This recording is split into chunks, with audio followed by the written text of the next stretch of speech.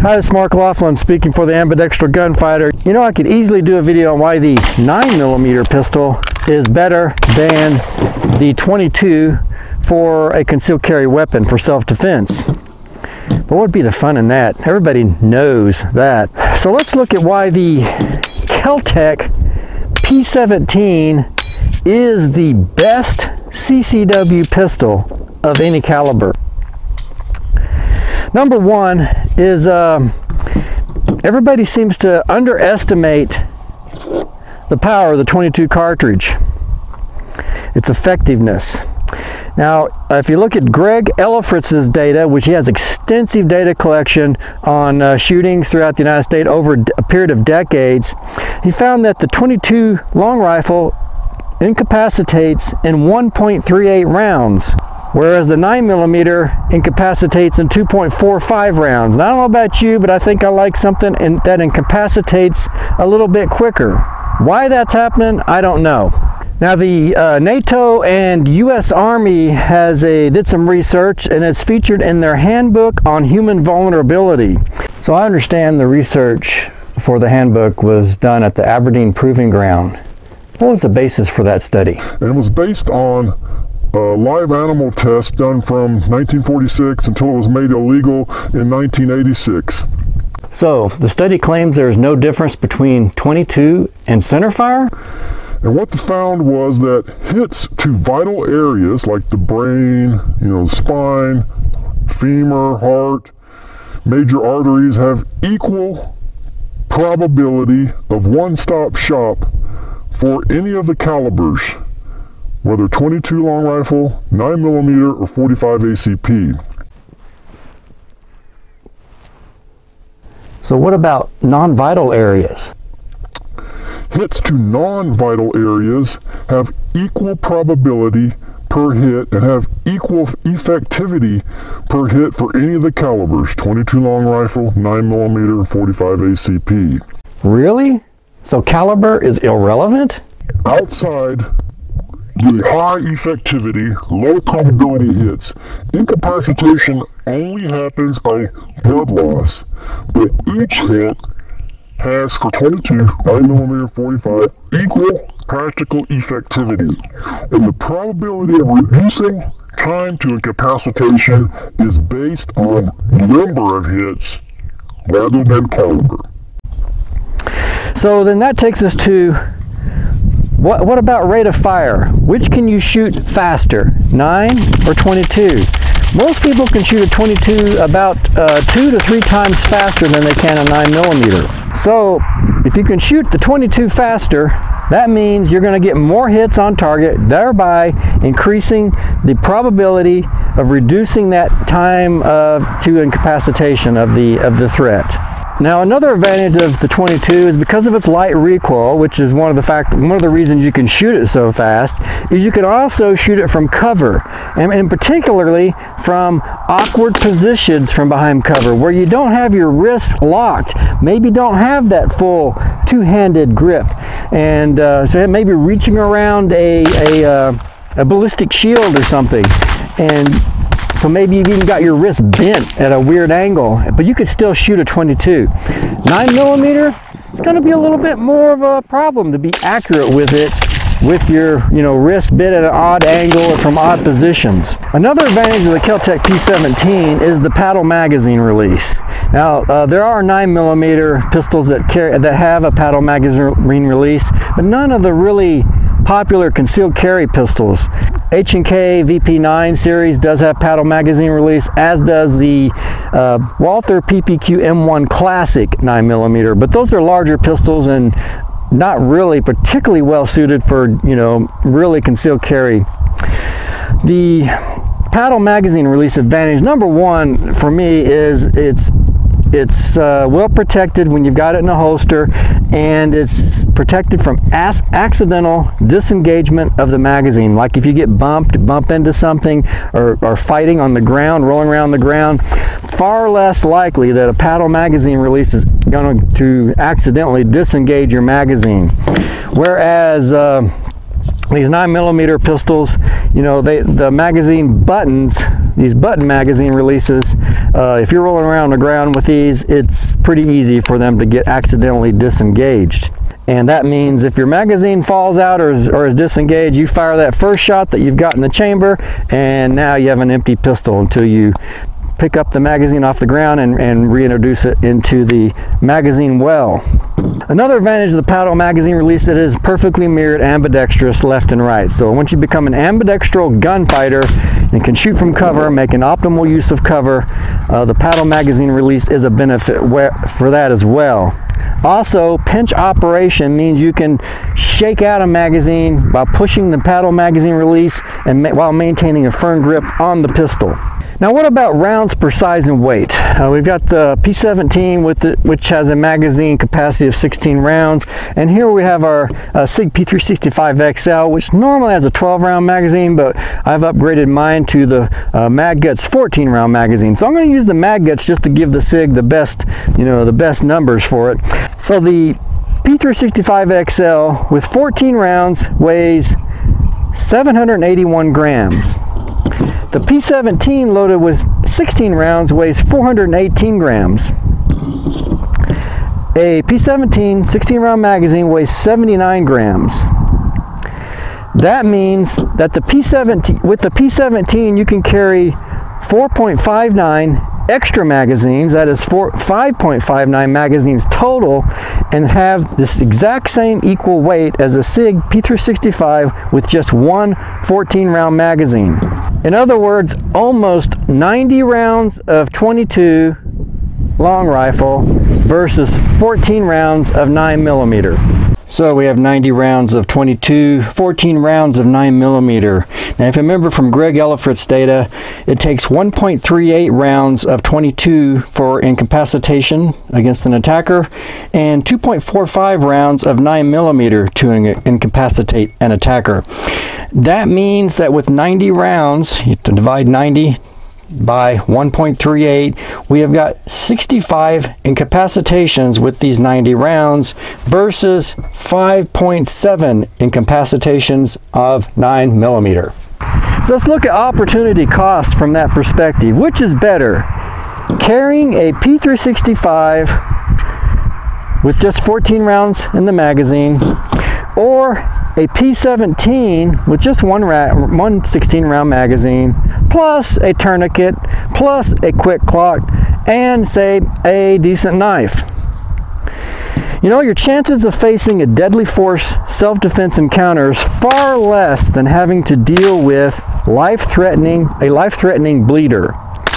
So I think carrying an IFAK, an individual first aid kit, really is probably for most people most likely going to be the thing that saves their lives or the lives of a loved one. Too many are overly obsessed with firearms over these first aid items, as well as over personal fitness or dietary health. You often hear, I wouldn't trust my life to a 22, or I wouldn't trust my life to a KelTec P17. All while they trust their health to McDonald's, trust their fitness to the lazy boy recliner, and their circulatory system to EMTs who are more than 15 minutes away. Even when looking at just your self-defense dollar, maybe it makes more sense to go with the more affordable 22 firearm option and pair that with some mat time at one of Tim Larkin's Fundamentals of Modern Self-Protection courses. Always keep opportunity cost in mind. Let's look at practice. The cost of live fire practice, 22 versus 9mm.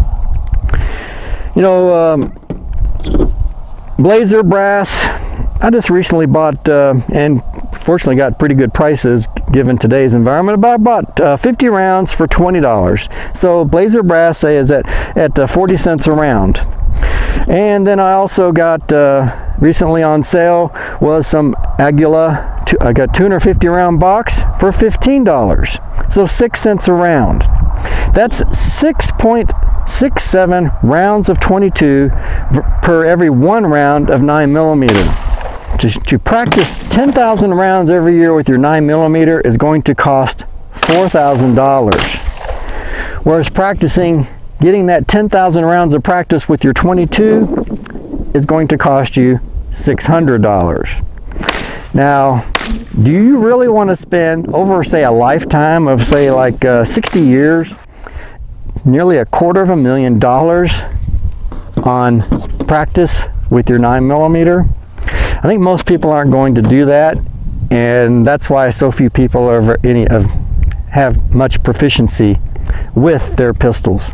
Now, one advantage the 9mm has is that you can use a training laser, which is very useful for dry fire practice. Now, for either the centerfire pistols or for the 22, if you got that mounted rail here, you can run the MantisX 10 Elite to help you with your dry fire practice. Since the 9mm can use a laser, that acts as a snap cap to kind of take a little bit of load off of the striker. The 22s are very sensitive and susceptible to firing pin damage if you dry fire them, which is why we came up with this firing pin block for the P17s. Be sure and check out our video on the firing pin block for the P17, link down in the description. Now, one thing I also really like about the KelTec P17 is this standard accessory rail on which you can mount a MantisX 10 Elite. Now, of the 9mm pistols that I own, my Mossberg MC2C and my Springfield Armory Hellcat do accept the Mantis 10 Training Aid. However, my MC2 SC will not accept it, and my SIG P365 XL will not accept it unless I put one of those adapters that converts from this proprietary rail to a standard pick type rail. Now, another way in which the KelTec P17 is just so wonderful is the trigger. It has an exceptional trigger, really decent little reset, and just so much easier to fire accurately with this pistol than with any of the 9mm pistols that I own. The problem with the striker fired 9mm pistols is that you're typically are dragging that nub across the striker block safety to disengage it, and that generates a lot of friction, grittiness, and heaviness. And with the manual safety on the KelTec P17 coupled with a hammer fired firing pin, that's what makes for such an excellent trigger on this pistol. And it actually is played out in my MantisX 10 results, and my scores are much better. Just MantisX 10 scores are much better with the KelTec P17 than any of my 9mm pistols, including my SIG P365 XL, which does have a pretty good trigger for a 9mm pistol, but still not as good as the KelTec P17. And this is under dry fire. It's not like we're not talking about live fire situation data. This is dry fire data, and so it's not recoil related. It's just simply almost certainly due to the better trigger on the KelTec P17. And not only are my scores on average much better with the P17, but my highest scores, like really high scores, have all been with the KelTec P17. And not only that, but even one-handed scores with the P17, I'm getting one-handed scores that are on the KelTec P17 that are equal to my two-handed scores with the 9mm pistols. I think one of the reasons that point shooting with this, one-handed point shooting with the KelTec P17 works so well is because of this high grip ratio. That is the ratio of the length of the grip to the width of the grip, which allows you to, just by gripping it, immediately know in which direction with considerable precision that muzzle is pointed, versus some of these other pistols like the SIG that have more of a squarish, roundish grip, so it's easier to get just a little bit off and not quite point shoot as well. This high grip ratio on the KelTec P17 matches up better with the joints on your finger, to where your joints break right at the leading edge of the grip and then curve right around, and then the next joint there comes right around the other opposite side of the leading edge of the grip. So I think that's another benefit to the KelTec P17. Now, while the KelTec P17 does have good ambi controls as far as the safety switch and the paddle magazine release, it does not have an ambi slide release. So it's pretty much for ambidextrous use, you're going to definitely do the slingshot. Now, actually, the slide release on this pistol is not very good. While it starts out all right, if you use it for a slide release more than a few times, it wears out pretty quickly, and it basically will not stay locked back unless it's like a mouse trap. You lock that back, and then it could very easily, you know, drop forward. This pistol has not been used too heavily with the slide release, so it does all right. But the one that I've got a lot of miles on here, I almost cannot even keep the slide locked back. I have to kind of hold that slide up, and now, like I said, it's like a mouse trap, and it wants to drop forward with just a slight tap. You know, it'd be nice if someone could make a third party would make a more durable slide release for these pistols. Although I don't worry about it too much, but it would be nice just to have a little more durable slide release. Now, the ambidextrous safety is really awesome. It's just like the RDB, the KelTec RDB has an excellent safety where it's just a short throw safety, and this is even shorter a shorter throw safety, maybe, I don't know, 15, 20, 30 degrees. I mean, not very much at all. And it's just super ergonomic. I mean, just so easy to operate. And then, of course, being ambidextrous. And I think for this pistol, a manual safety makes a lot of sense because it has such a light trigger. Another advantage of the manual safety is that with the pistols with the manual safety, you don't have to have that nub on the trigger bar disengaging a firing pin block. So I'm actually kind of digging the idea of kind of going back to the old school manual safety instead of these, you know, 9mm pistols that rely on either the trigger dongle or that, and then also that firing pin block with the nub on the trigger bar that drags across it. Now, another cool thing about the KelTec P17 is field stripping is super easy. You basically got your tabs up here up front that kind of look like a Glock, you know, originate on the Glocks, but this is like so easy. And then you can actually use this to clear a malfunction. I mean, you can just pull that buck, kind of dump, shake things out, back in business. So I really like that. Now, as far as sights, it has some decent sights on here. It's got this kind of a blacked out rear sight, and then this fiber optic front sight, which works fine. I would kind of like to see one of those FT bullseye sights by Meprolite, like what's on the SIG P365 SAS. That would be cool if we could mount one of those on here. Now, we have experimented with running a red dot on these pistols. KelTec does not recommend it, but I do have an adapter plate that I've tried on there that purchased online, and it's a really nice little adapter plate. I'm not really keen on using adapter plates to mounting optics because it does raise them up a little more and adds weight and all that. But I was able to get this pistol to work with a red dot. I did have to run you know, higher velocity ammo like Velocitor, but did just fine. You know, really the slide is just not designed. I mean, you could come up, somebody could, third party maybe could make a different one of these slides that basically eliminated this plastic cover back here and came back with a metal plate that came down with the serrations on the side, and then had a direct spot for them to mount directly onto here for the red dot. So that'd be one way to do that, to get because what you'd have to do is get the weight of the slide coupled with the red dot to be the same as the stock slide. I think KelTec has done a little bit of experimenting with that, so maybe we'll see something like that in the future.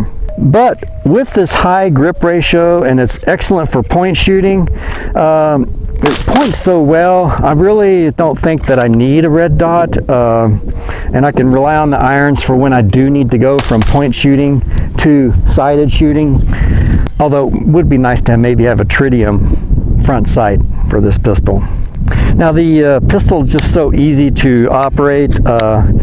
And so under our bloody hand test last year, we found this is one of the pistols you could, I mean, the slide serrations are nothing to speak of, but given the light slide, it's you don't need very much serrations to run it. I mean, you can actually work the slide on this with your pinky just right off the front side if you need to. So manipulation is just super easy.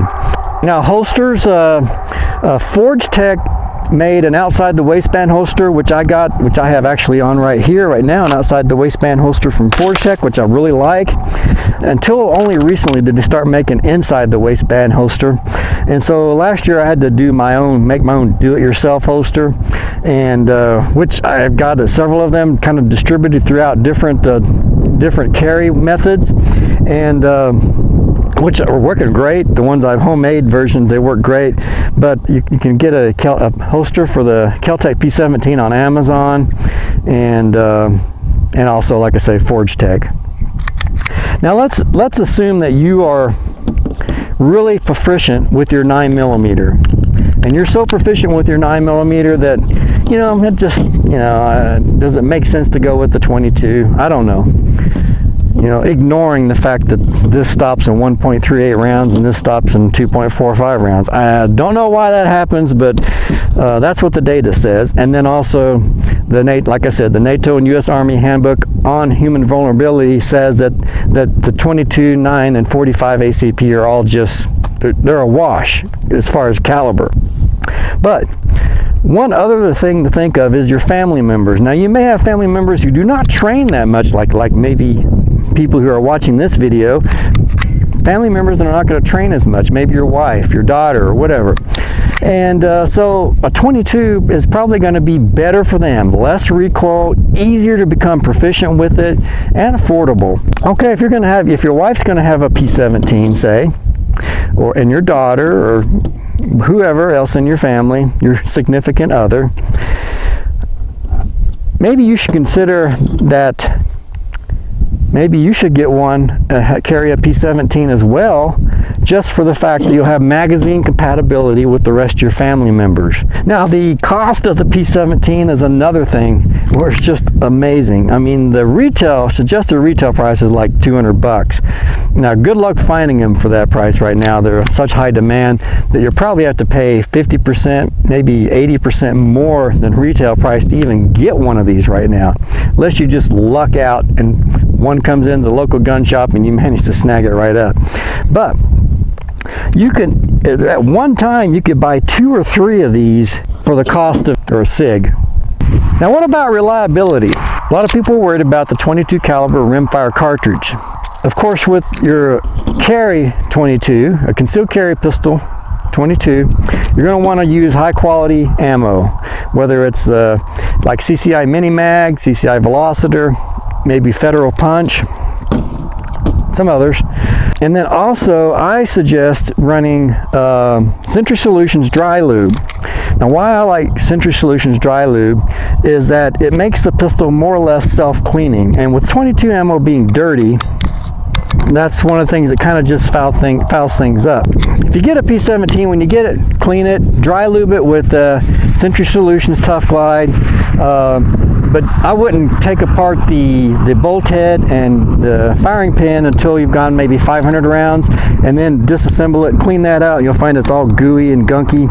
And then Sentry Solutions, apply Sentry Solutions to the firing pin channel on this pistol, and then you can probably go every 1500 rounds between cleaning the bolt. Now I clean the main parts of the pistol after every trip to the range.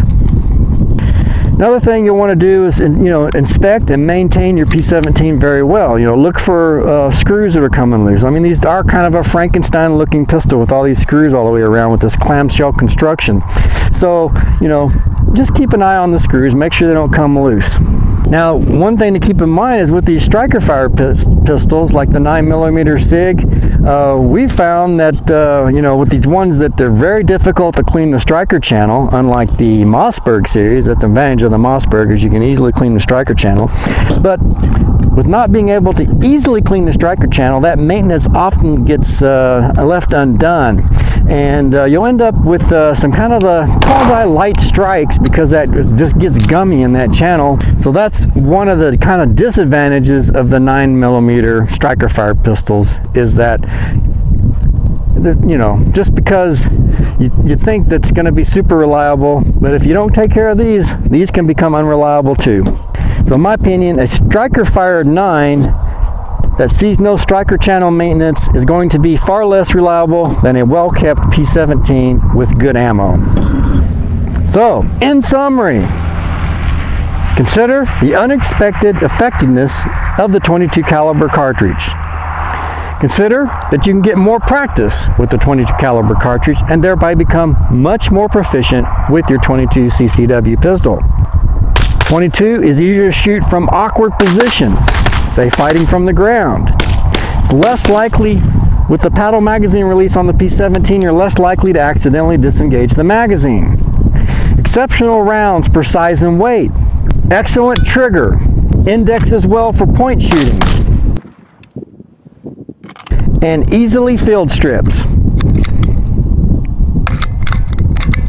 Ease of manipulation with bloody hands, slippery hands, and compatibility with non-enthusiast family members. It's Mark Laughlin speaking for the Ambidextral Gunfighter. Please like, share, and subscribe. Get yourself a KelTec P17. You'll see what I'm talking about.